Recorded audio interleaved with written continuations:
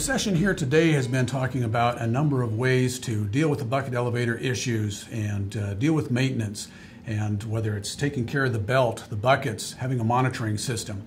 But the last section here, I want to specifically focus on preventative maintenance. Now, for those of you that are in the session today, I realize that there's going to be a wide variety of your position in the bucket elevator or as a millwright or someplace in the organization. But you may be a manager, and at one time in your past, you were out doing the maintenance and you had the hands-on, you knew everything that was going on, but now you're a manager, you're in the office, you can't get out there and see those things, and so you wonder what's going on. Very simple thing you can do. Maybe a lot of you already do this, but when you send your people out to do their regular maintenance on the bucket elevator or any other equipment in your facility, have them take their phone out and take some photos and keep those photos a part of your report.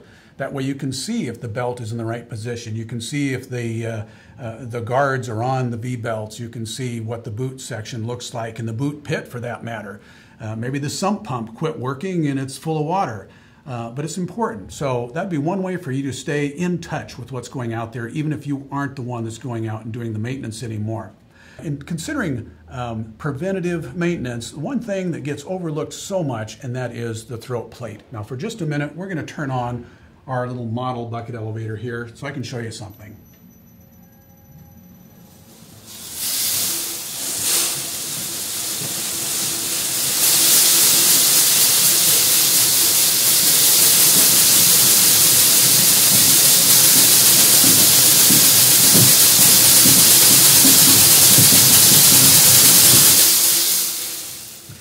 One thing you notice is it took a while for this thing to get up to speed. It's got a variable speed soft start to start up. It's really nice to have that so that you can get up to speed without it jumping right away.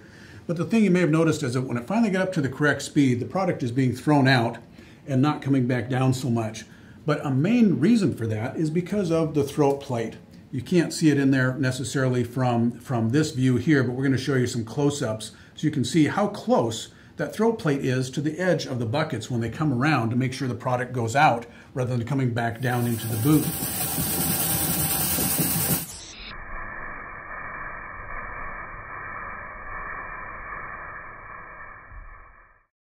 Getting back to one thing we talked about earlier with a lap splice on your belt, if you want to have your throat plate up as close to the buckets as possible with a lap splice, or with a butt splice, that's not going to be as possible with a mechanical splice because you have to have enough room for that lap splice to come around. Could be an extra 1/4 of an inch away, could be 3/8, could be as much as a 1/2 inch away depending on the thickness of your belt.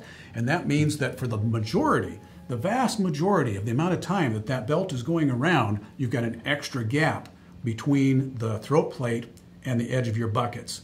So that's a really important reason there to think of why you might want to use a mechanical splice as well. But missing a throat plate or having adjusted improperly is going to mean a lot of product is going down. That means it has to be re-elevated again. That means you're using energy that you shouldn't have to use. Your capacity is based on what you thought you were going to be able to get, and so the conveyor that's feeding this leg is trying to go at a certain amount. You could end up plugging the bucket elevator, causing a real maintenance issue. So I'm going to show another photo here that shows when a customer called me out and they said, we're having trouble plugging the boot. And I got out there and I said, well, let's go up to the top of the bucket elevator. And I'm sure they were wondering, why do we want to go up there? But you'll see from the photo, it wasn't a matter of adjustment on this throat plate. The throat plate was completely missing. So what that meant in this feed mill is that a lot of product was going right back down into the boot. And as it went down into the boot, what's going to happen is it's going to overload it because the conveyor feeding the boot is going to go at a certain capacity. The bucket elevator very quickly cannot keep up with that since so much is coming back down. The throat plate is incredibly important. Make sure you check that out. Something else, preventative maintenance. I'm sure most of you are aware of it, but that is being sure that your lining material is in good condition. Now, a couple more photos I'm going to show you here show lining material which is using urethane in the inlet, and then also lining material in the discharge area of a bucket elevator. And as you look at these photos, you'll think, how in the world can that possibly be so clean? Well, once again, these are photos from that event that we had with Chief Manufacturing at their dealer days, and I was happy to get some nice photos to show an inlet with good lining material and a discharge area with good lining material. You can use urethane, ceramic tiles, things like that. Now, some people like to stay away from ceramic. It's a great material. The time we wouldn't want to use it is especially maybe in a feed mill where you've got a roller mill going, because if you had ceramic here and some ceramic comes off, it goes down the line, gets to that roller mill, it's going to cause some major damage to your rolls. But that would be the only thing I could think of where it's a real problem. A couple more photos, and these just boggle my mind.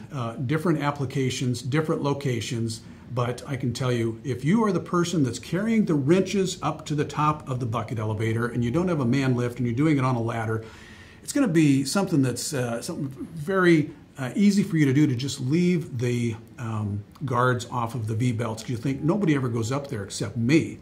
Well, you can see application here, number one, no guard on the V-belts, very dangerous. Next one, different situation, no guards on the V-belts. Now, of course, if you go up there, the bucket elevator should be locked out. Should be locked out so that you can't go up there and have someone start it while you're up there. But even so, these things should be covered. The guards should be put back on, no matter what kind of maintenance you're doing. You'll notice in this photo as well that the V-belt guard is missing. The entire drive package has been modified. The motor is in a different position than it normally would be on a bridge tree on a motor mount. If it's on the motor mount, it's going to have the ability to be moved forward and backward and side to side so that you can line up your V-belts properly and put the right tension on them. Also, the speed reducer position has been changed so that the torque arm has had to be modified. It's been cut off and welded into place. Now, that torque arm is supposed to be mounted on this side of the reducer at about a 90-degree angle from the input shaft to the output shaft, and that may not be the case right now. If that's the situation, it may be causing more stress on the internal components of that speed reducer and shortening its life. But once again, getting back to the V-belts, of course, if you're going to modify the drive, you need a belt guard to match the length of the V-belts. That's missing in this case, and so it's still a dangerous situation.